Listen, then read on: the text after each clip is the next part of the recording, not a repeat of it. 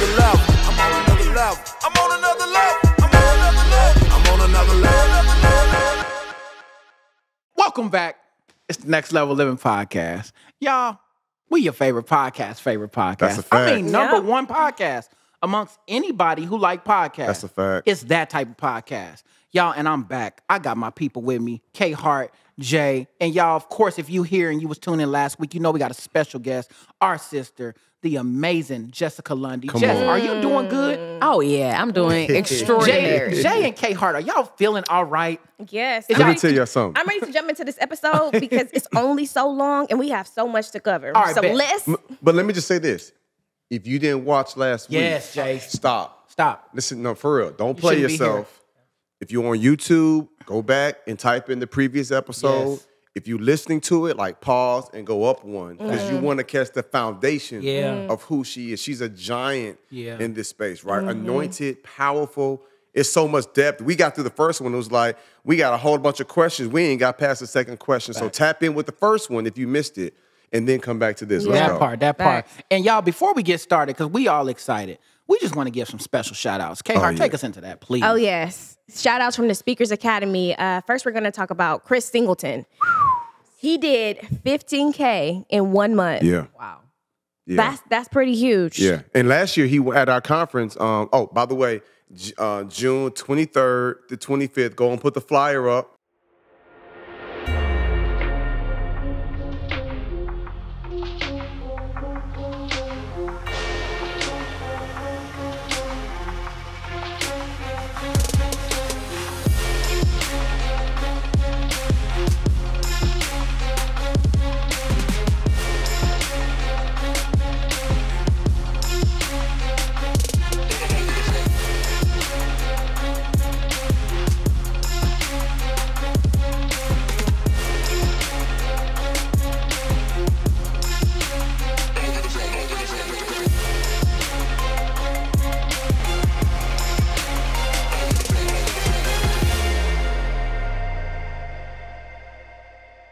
And so with all that being said, last year's conference, Chris Singleton won Speaker of the Year. And he killing it, $15,000 in 1 month. Living a life of purpose. Come on now. Talk Crazy. about it. Crazy. Yes. And okay, next we have Nate Evans. My dog. 34K in 2 months. Now, if y'all not good at math, that's what, like 17K a month, right? Yeah, 16. My gosh. Amazing. How much, Jay? 17. Jesus. I was just making sure you was on point. Okay, yeah. Favorite subject, English. Golly. He corrected the 17 to say 16. I was like, whoa, you used to sell what? That boy was giving away. So you just sabotaging. Oh, sorry. Dang, man. My bad, bro. So, Crystal, go back. Nate Evans. Nate Evans. Yeah. How much did he do in 2 months? 34K in How much 2 is months? that per month? 17K. Thank you. Average of 17K a month. So, yeah. So shout out to Nate, who just had a baby. Who just had a baby. The jokes. I'm so proud of him. And Nate, man, let me tell you what's special about Nate in our community, just so you won't love this. My man texts me at least once a month a prayer. He be like, hey, bro, I just want you to know, man, you covering us always. Like, I got you in prayer. I hope you well. Praying for you and your family. Boom, boom, boom. May God be with you. I'll be thinking like, bro, you good. He you different, good bro. with me. For sure. He ain't got to do that. Yeah. But he like, bro, I honor you, man of God. Love you. Just checking in. Hope you well. You ain't this. His thing is like, this going to be mutual, reciprocal. You ain't about to just be loving on me and mentoring me and shepherding me and blessing me and my family. You know, we sending gifts with baby bless, all that. He's like, bro, I'm praying for you too. And so he got a different type of heart. So I'm not surprised when my man do $34,000 in 2 months. And guess what, Mike? He just getting started. Yeah. I don't think Nate, 34 maybe? Maybe. He might still be in this. Right. I don't know. Like, I know he ain't nowhere near 42 like me. Yeah. And I wasn't doing $34,000 in 2 months 10 years ago. Anyway, shout out to them, man. Y'all know we gonna hit y'all every week. For a while now, right? Yeah, he been with us for about 2 years. Yeah, he been And rocking. he been winning. For sure. Yeah, he been That's winning. dope. All right, y'all. Shout out to y'all, man. We love y'all. We are so supportive, and we love what y'all doing, man. It's time. Yeah. Jay, let's get back to the episode. K-Hart had a question she was talking about, I think, last one before we cut off. Yes. Can you please start us out with that? Should I recap? Oh, there you recap. go. And then I'll go, or into should you that. go in our recap? Go ahead and Okay, recap. so let me tell you, can I just talk about how dope you are? Yeah, all right. So at the age of 5, she knew she was destined for greatness. She knew she was supposed to be on broadcast, television, radio. Like, she knew that. By the age of 15, she started her own company. And in her, I'm guessing, 20s is when you won that big competition. She beat out 1,500 people that was trying to win this position to be like the news anchor there in Detroit, like a top 10 market. She beat out 15,000 people, showed up hours early to the initial audition, and then had 5 other auditions after that as they began to trim it from, I imagine, 1,500, 300, the top 30 people. But then on top of that, she actually rented out separate and paid money. Yeah. You want people to invest in you, but are you investing in yourself? She paid money to rent out special studio places to do like mock, you know what I'm saying, news anchor woman, like type of stuff like this next level, and then she wins it. It was her own stage crew. Huh? Yeah. It was her own stage crew. On her own stage crew. She climbed up the ladder, setting up lights and stuff like that. And then guess what? She wins. So now she either know everybody in Michigan know her. She's celebrity. Every mall she go to, every restaurant, people see her, want to take pictures. And then God says, move to Atlanta with no guarantee. And so she got faith. So she did that. She began to speak. God said, you got a message. You see, I'm listening. You got a message for this world. I created you to bring hope and inspiration. She traveled the world making 6 figures, absolutely killing it. With her husband that built is something special. And I want to talk about Mike in this episode too. But when it's all said and done, she came to our conference. She sowed a seed within us. And we're going to talk about how she ended up joining the team. Yeah, go ahead, Chris. Okay, so that's what I'm interested in. That's just high level cliff notes. Like, Don't get you went to the conference in 2021 first, right? And then you went to 2022. And it was like, how did he even know you were available? Had y'all already connected before? Did he know you? Like, what was that connection like? And how did you get here today? It's so interesting you say that. You know, I think, and I tell this to all my clients, like when you go to a conference, you should have a game plan. Like, not just like, I'm going to go and learn some stuff and connect with some people. Like, that's basic. Yeah. Like, I go with intentionality. So once I won the award, I was like, okay, there's something there. Okay. Then the amount of women that reached out and was like, I want to coach with you. I want to do this. I want to do that. And I was like, man, do they see me? Like, do they see me? Like, do they see the value that I could bring? And I remember, I'll never forget this, because David Shands was speaking, and I'm a huge fan of his, right? And I was so excited he was there. Yeah. And Holy Spirit was like, it's your time. Get up, find Coach Crump, and tell him what you want. And so now tell her what David Shands said during this presentation that stuck out to you. I'm not gonna lie, I don't remember. He said something like, about refresh my memory. Something like when you connect with the people, like when you're at these conferences, see how you can add value or let them know. Absolutely, like, that's exactly what he said. Yep. So he was talking about adding value and also like taking action, right? There we go. It was taking massive action, right? And so when people talk about taking action, it sounds good, but people are like, well, when I get home, when I'm comfortable, I'm gonna take action. You're not. You didn't forgot about it. You got back to your regular life. Right. And so I was like, nah, I'm gonna get up right now. And I was like, I know I'm gonna miss something, but I don't wanna miss something. Oh, you about to piss me off. Oh no, Jessica, because you looked at me in my eyes and I felt it again. Like I felt it the first time, but the eye contact was like, Mike, don't you miss? And I was like, I did not. The Holy Spirit did that, but I did not want to miss something. You sacrificed something in that moment for what you knew you couldn't miss. Please go. He probably said stuff of value that would have been beneficial to my business. I believe he was talking about social media, would have been beneficial to my social media, right? But I was like, I can't miss my purpose. Right. And so I remember going on the hallway. Now, mind you, I didn't know who Crump was prior to the day before. Right. So I was like, trying to find him. Hey, I don't know you like that. But I know you with Jay, and I'm just trying to make something happen out of nothing, right? Right. I said, but I need to let you know where my heart is.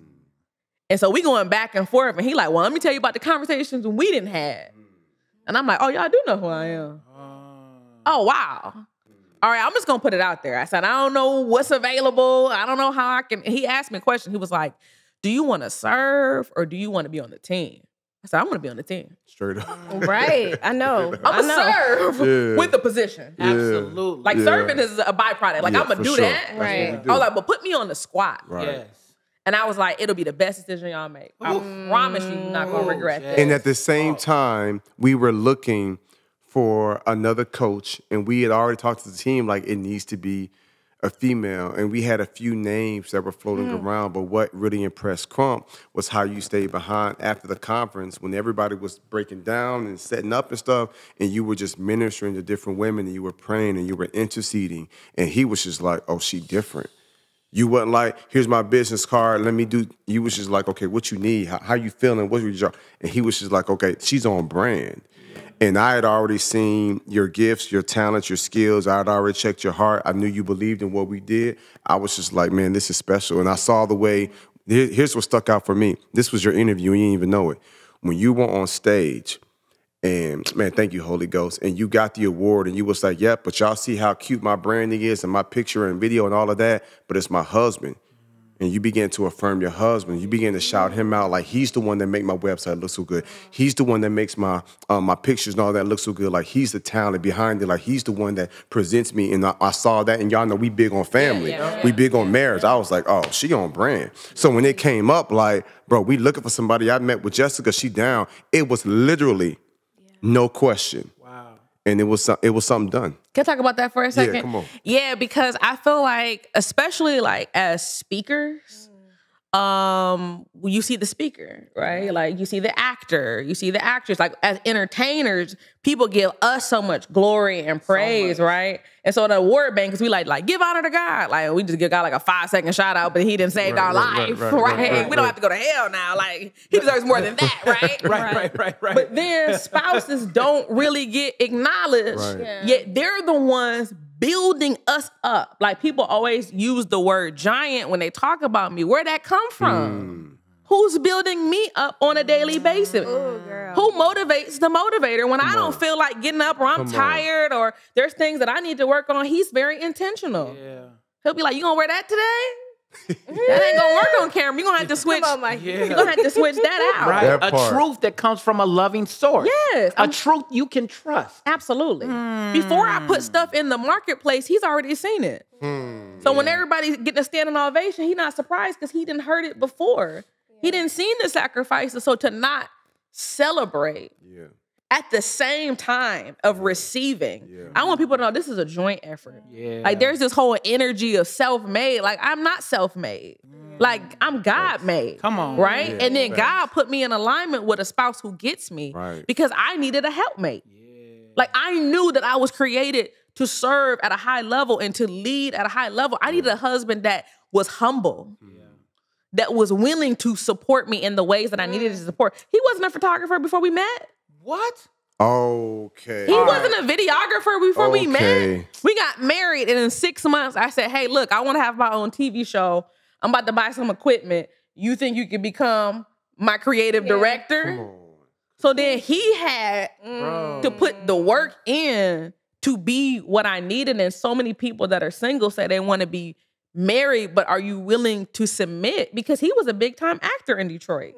Like he was in Eminem He video. was in front of the camera. Like he's been in award-winning movies that are still talked about. Like the Ben Carson story. Like he's been in big stuff himself. So he put his career on hold. It's like, let me see your face. Right. Come into the light. Yeah, he's been in a ton of stuff. Like Like he never talks about himself. he never, You know what I'm saying? never Like- is into self-promotion. Like he's always been into building my brand. That's his number one priority. And everything else is like a bonus. Right? And so now he's in this season where he's able to do more stuff and elevate people's personal brands as well. But that happened so organically because I believe God was watching and said, you're being good to your wife and you're willing to sacrifice in this season. So now I'm going to elevate you because you're humble and pure at heart. I love it. With me, first of all, y'all, I'm not married, so this is coming from a very humble place. But men, can we really get behind being able to still be a man and push that your significant other forward to stand in the background and let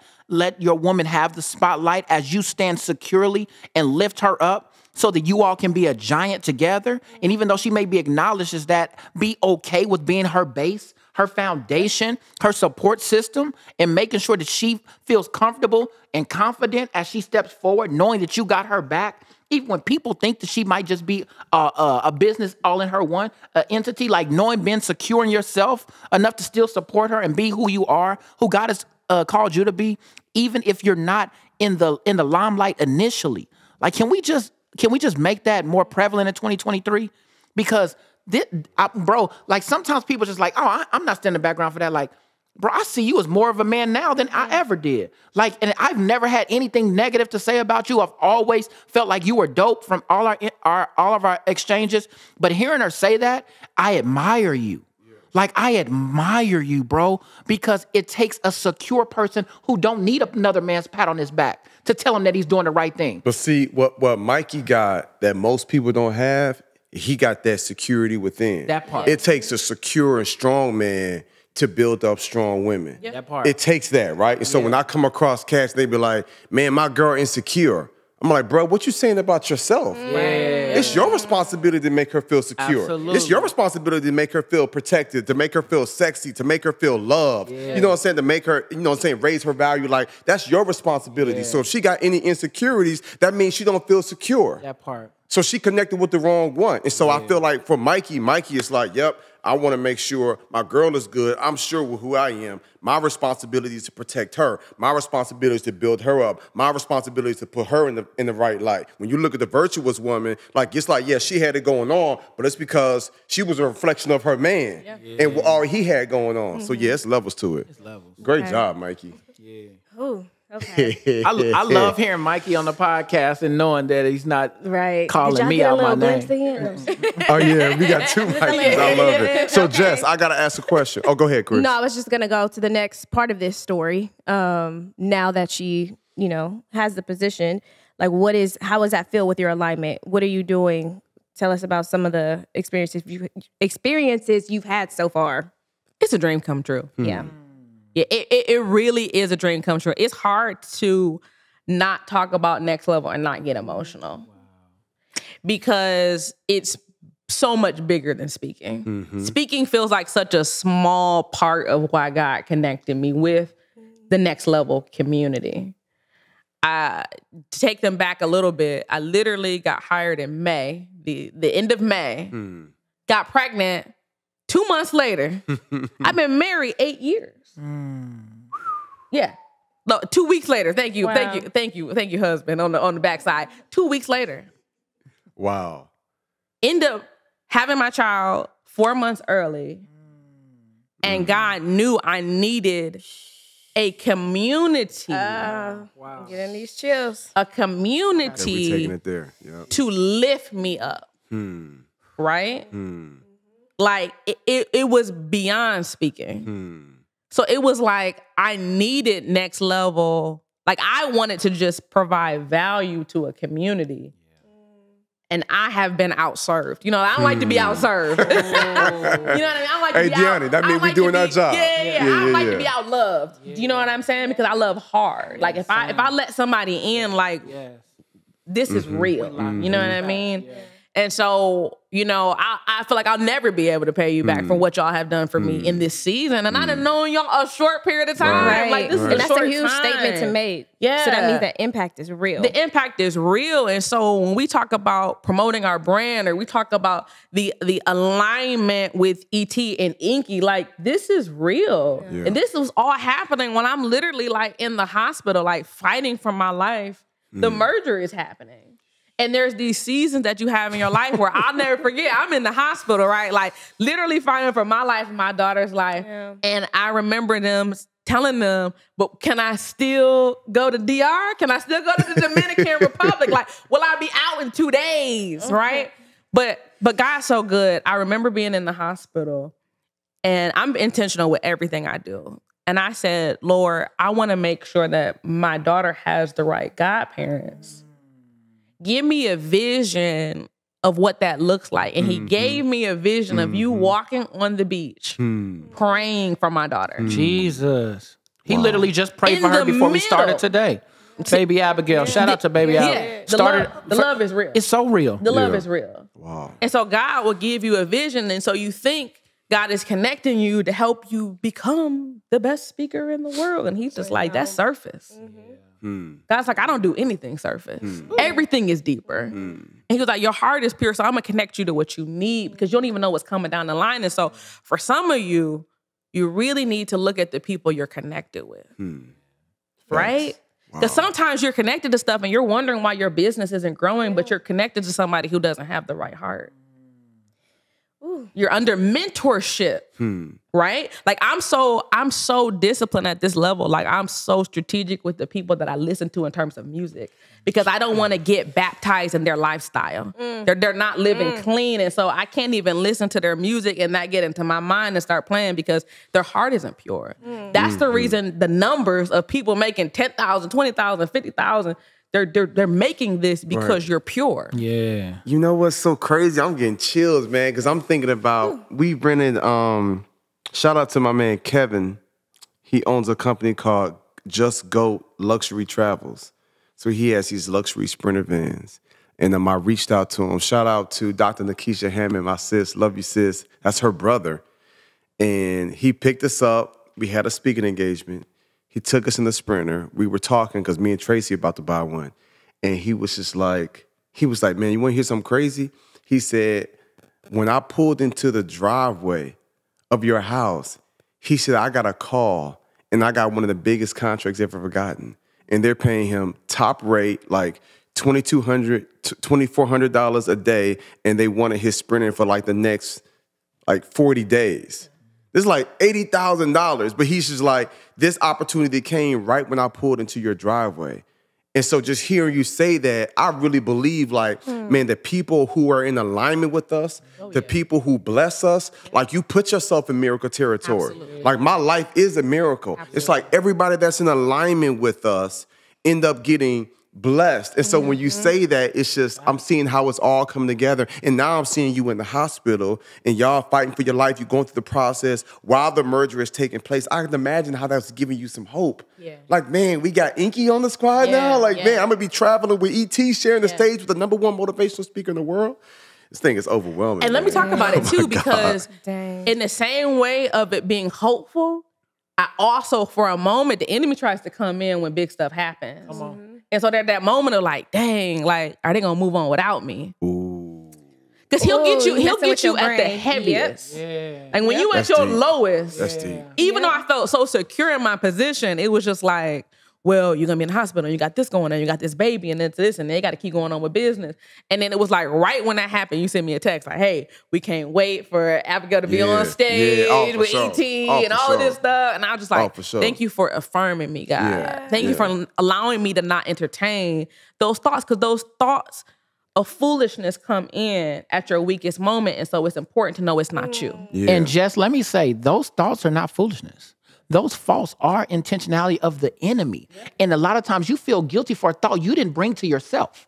Now you're responsible for how you react to it. You and keep it or reject it. Exactly. Right. And so you faced it and you felt it, but you didn't worship that. You didn't embrace that. You sat there, you was like, you know what? I'm not holding on to that. And when he reached out, it gave you the peace of saying, God, I knew that this is where I am. You know what I'm saying? So don't ever feel guilty, because the devil's job is to make you second guess what God has already promised you. Absolutely. So he's going to continue doing that. Yeah. And when you feel that, just remind God, I know who you said I am. You take this thought away from me. You take this, because even though the devil didn't bring it to you, as long as you keep meeting that with resistance, God is going to continue to keep showing up. And I'm just, not only am I so proud of you staying faithful to your process, I'm so grateful to be able to be alongside with you in this journey. You have no idea how these last few weeks and our conversations that we've been talking about, just me, myself, and my personal journey and things that I've been committing to in terms of my surrender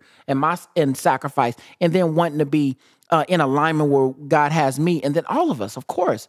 But you just being faithful to that, it speaks to the level of our community, because our community is a group of individuals being faithful and surrendering to ourselves.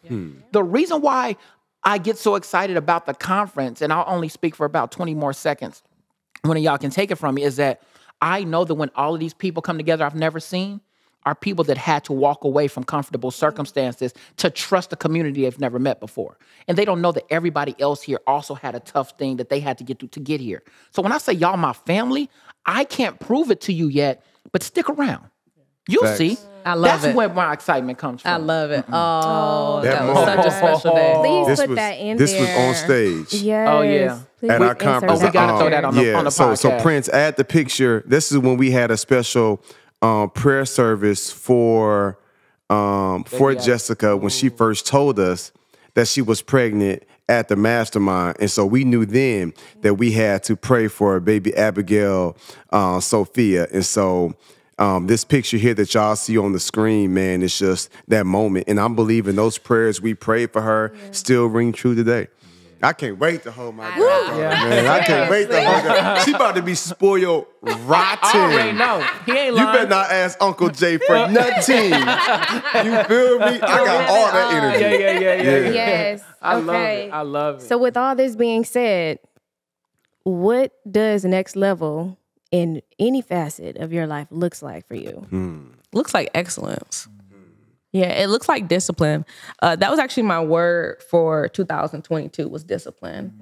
And so that's why it was no surprise that I was connected to Jeremy, because I was like, oh, this is what discipline looks like. Because sometimes you got to be real with yourself. Like, you want certain things. Like, the fact, listen, if y'all don't follow Jeremy real close, like, follow him real close. Because the fact that he has a trainer, that just blew my mind. Yeah. Exactly. Like, I'm like, how is the most disciplined person on the planet? Getting it, yeah. What do he need help with? You know what I'm saying? Like, Oh, I needed her on our last week episode. I was just talking about them but buns the and fact guns. that you've been showing like what that process looks like, because people have put you on this pedestal, and you're like, no, I'm human. Facts. That's fact. You're like, and I might be at the 1%, but I'm trying to get to the 0.0001%. Right. Come on. You're never complacent. Yeah. Like, you're allergic to mediocrity. Right. Yeah. Right? And so that pushes me. So next level looks like excellence, right? And so the bar is set so high. So even if I feel like I'm feeling a little bit comfortable for a half a second, I have to think that I have to live the next level living as a actual lifestyle, because the word people forget is living. They get so excited with the next level because they want to be there. But most people get to the next level, but they don't stay at the next level. And for me to really live it, that means that every day I have to wake up with intentionality so that I can be authentic to this brand.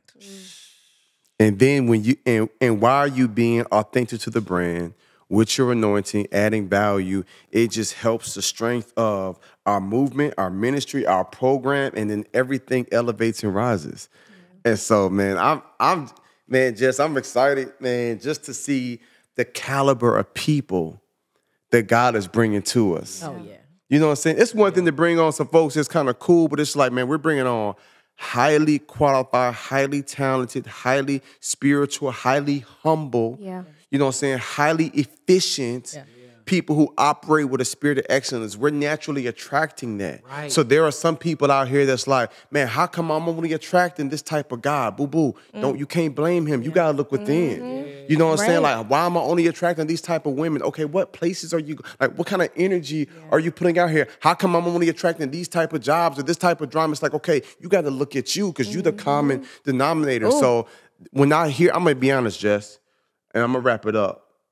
When you say what you say, when people call me humble, when people call me anointed, when people call me, talk about the leader I am, like that stuff keeps me grounded. Most people don't go to the next level because they're focused on themselves. That part. But I'm focused on my daughter and my family and the people on our team that need me. And so that keeps me in alignment. Like when you were saying that just now, like I was literally praying like, man, God, keep me on this track. Because I am human.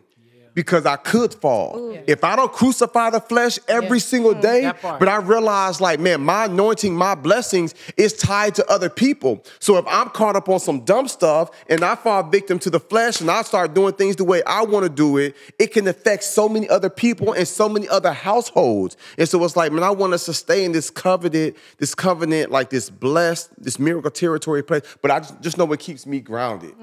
It makes me say, okay, Jay, I can't just be out here moving however I want to move. Like there are people that's depending on me and counting on me. So I'm constantly praying like, man, God, keep me focused, like keep me, you know what I'm saying, hypersensitive to your voice. You know what I'm saying? Like, don't take your presence from me. Because I start doing things my way and I'm on some dodo stuff. But I do it y'all ways and I'm winning. And so, man, praise God, you know, for you, Jess, for your heart, for your spirit of excellence, for you and Mikey, what y'all represent. So, man, Mikey, thank you for planting the seed, bro. Now I got a goddaughter, you know what I'm saying? Baby Abigail, Sophia, to all the prayer warriors out here that's tapped in with us, that really know how to get a prayer up, that really is anointed, that really does follow the brand, that really does believe in the power of prayer, man. Pray for baby Abigail, Sophia. I can't wait for the day when she can leave the hospital.